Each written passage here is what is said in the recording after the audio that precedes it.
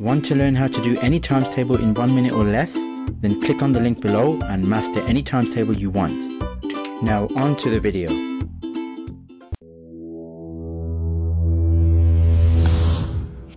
Hi guys, and welcome to Intuition Study Services. In today's episode of Lightning Maths, we'll be looking at how to subtract using various methods. The first method we'll look at is the traditional method of borrowing. Then we'll look at the method of using negative numbers, followed by the method of rounding, and last but not least, we'll take a look at the one up, one down method. Okay, so let's take a look.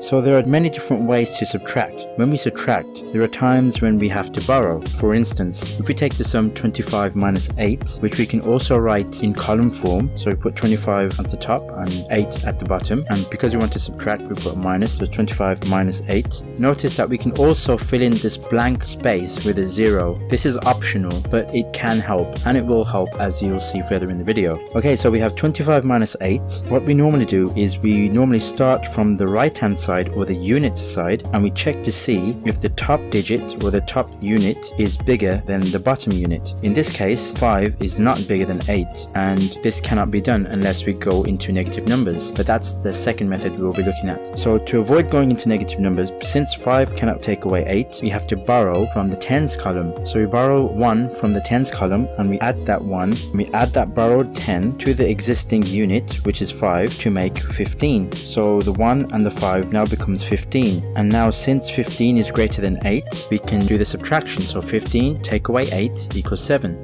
and then we can move on to the tens column where we just have 1 left now, subtracting down. So 1 take away 0 is just 1, so the answer becomes 17. Now this method is all well and good, but there are also other methods which avoid borrowing, and they should definitely be explored. Let's consider using negative numbers. This also helps with practicing with negative numbers as well. So if we take the same sum, 25 minus 8, let's fill in the missing gap again with 0. Now we start from the unit side and we take a look at 5 minus 8. Now if we go into negative numbers, we can see that 5 take away 8 gives us minus 3. So if we just briefly put minus 3 down in the answer line, this avoids borrowing, because now we can go to the tens column and we still have the 2 there. That 2 represents 20. So 20 or 2 take away 0 just gives us 2, and we can put that in the answer line. Now we can see we have a 2 and a minus 3. That 2, remember, represents 20, and if we read that, we have 20 minus 3, which equals 17, and that still gives the same answer again. Let's consider another example. Let's take, for instance, 251 take away 179. Okay, so if we start from the right hand side, 1 take away 9 gives us minus 8, so we put that in the answer line. Then 5 take away 7 gives us minus 2, we put that in the answer line. So now minus 2 minus 8 together, that reads as minus 28. And then we can go to the hundreds column. 2 take away 1, or 200 take away 100 is just 100, and we just put the 1 in the answer line. So we have 1 or 100 minus 20 minus 8. 100 minus 20 is 80, and 80 minus 8 is 72, so the answer is 72. Let's take a look at another example. Let's consider 5,671 take away 3,478. Okay, so starting again from the right hand side, 1 take away 8 equals minus 7, so we put that in the answer line. Then 7 take away 7 is just 0, 6 take away 4 is 2, and 5 take away 3 is 2. So the answer reads 2,200, and then we want to minus 7 from 2,200. So 2,200 minus 7 is 2,193.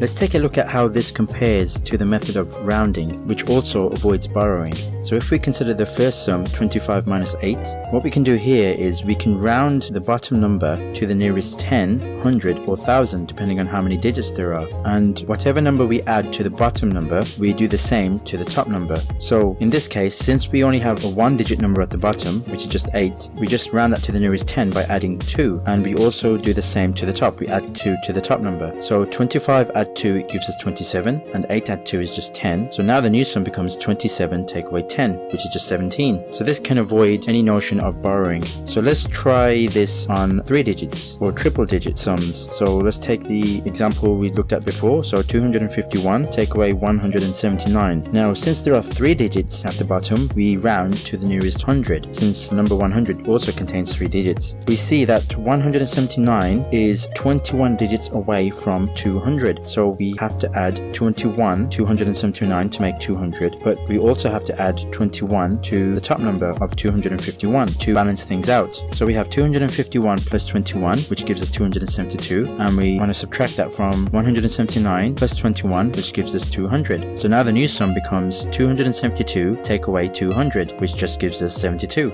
Now this is all well and good, but what happens when we have 4 digits or more? So for instance, if we have 80005 or 80,005 take away 67,899, it could take us a bit of time to work out what the bottom number should be rounded to. So what we can do instead is we can use the 1 up 1 down method, and we only use this method when the bottom digits are bigger than the top digits. So looking at this example, 80005 take away 67899. So what we do here is we start on the right hand side again. Now since 5 is less than 9, and since 5 cannot subtract 9 unless we go into negative numbers, what we do is we put a 1 in front of the 5 to make 15. This is the 1 up.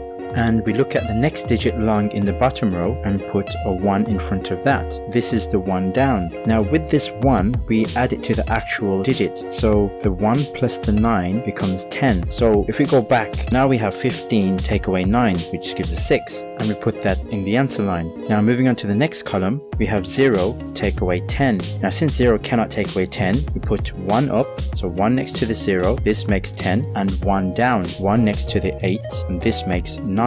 So now 10 take away 10 is just 0, so we put that in the answer line. Moving on to the next column, we have 0 take away 9. Since 0 cannot take away 9, we do 1 up, so 1 with the 0, that makes 10, and 1 down in the next column. This makes 8, so 1 plus 7 is 8.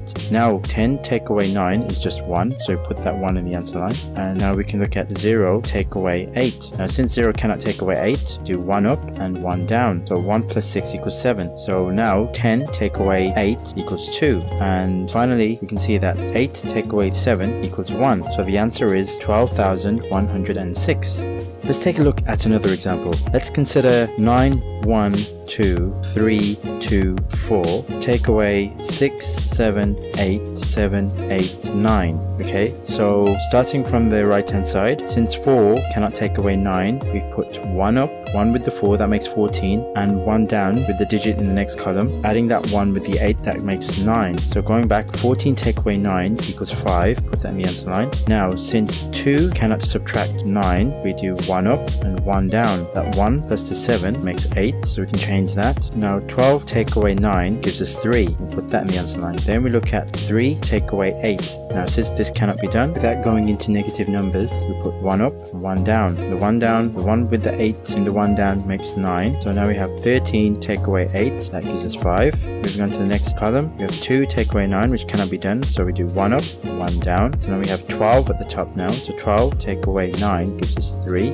Moving on to the next column, we have 1 take away 8, which cannot be done, so we do 1 up, 1 down. Now the top becomes 11 take away 8, and that gives us 3. Finally, we have the 9 take away the 7, since the 1 plus the 6 became 7, so 9 take away 7 is 2. So the answer is 233,535. So notice how in the original question we deliberately chose the bottom numbers to be greater than the digits in the top number to illustrate this example of the 1 up 1 down method. As long as you consciously remember that when we put the 1 down with the bottom numbers, that we have to add them to those digits. Point to note, the 1 up 1 down method can be used on any number of digits from 2 upwards, just as long as we remember to fill in any blank spaces with zeros.